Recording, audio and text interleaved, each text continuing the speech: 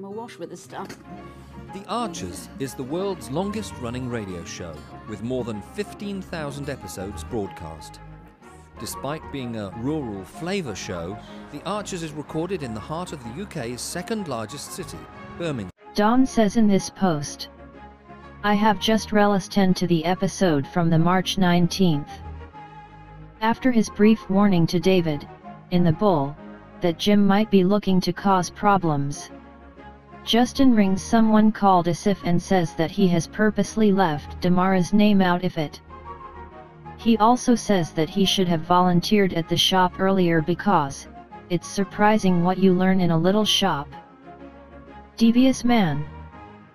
So glad he has accidentally volunteered to help with the Eurovision celebrations instead of the Coronation.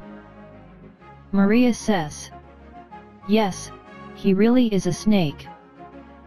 Patricia says, glad to hear him squirming in the chat with Harrison and Paul. Mark says, Asif is the person involved in Grey Gables. Marilyn says to Mark, no, that's Ardil. Dawn says to Mark, as Marilyn says that's Ardil. Asif is the coordinator or something for Damara, I think, which is why he said he kept that name out of the negotiation. He might be their finance man. Ollie says to Dawn, Justin is using consultants to do the planning permission applications, to hide Damara's name. Asif, one presumes, is the manager of the team at the consultants firm that Justin is using. Someone talked about consultants behind the PP, was it Jim, or David? Sheila says to Mark, Asif is the wealthy horse owner. Dawn says to Sheila, oh yes, that's right. You've worried me now. Maybe it isn't Justin who's invested in the stables. Maybe he's just fronted some deal by Asif. There are certainly some dirty deals afoot wherever Justin is involved. Judith says to Mark, alright. I'd forgotten all about him.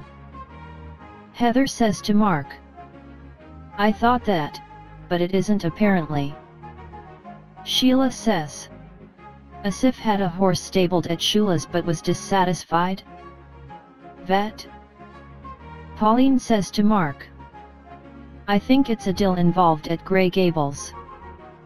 Sue says to Mark, Ardil. Patricia says, waiting for the carnage when Jim finds out why Justin volunteered at the shop. Dawn says to Patricia, yes, me too.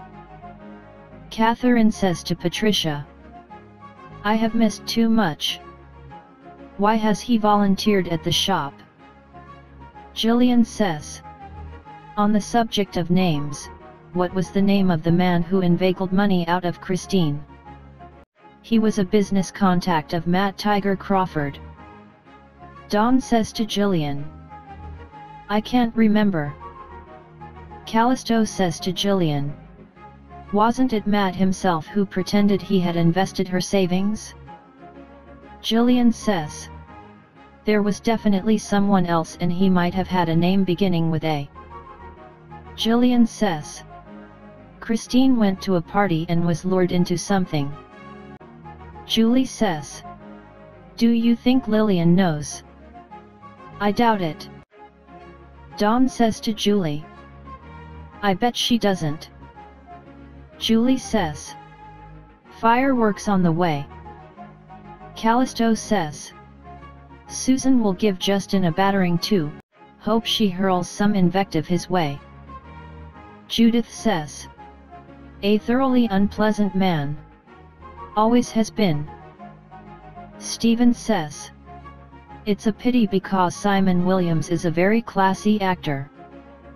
Excellent in Upstairs Downstairs. Dawn says to Stephen, yes, but he wasn't very nice to Hazel. Stephen says to Dawn, very true. Better with Sarah.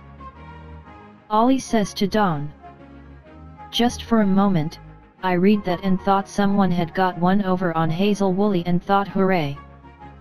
But I don't think that was what you meant. Stephen says to Ollie. No, we were referring to Simon Williams in Upstairs Downstairs. Early 70s. Thank you so much for listening to this reaction on the Archers episodes. I'm awash with the stuff. The Archers is the world's longest running radio show, with more than 15,000 episodes broadcast. Despite being a rural flavour show, The Archers is recorded in the heart of the UK's second largest city, Birmingham. I mean, Hayley so wanted to be in their own place when their baby came. It's due in 2 months. Not much chance of that now. No. I mean, it would have been a stretch for them financially.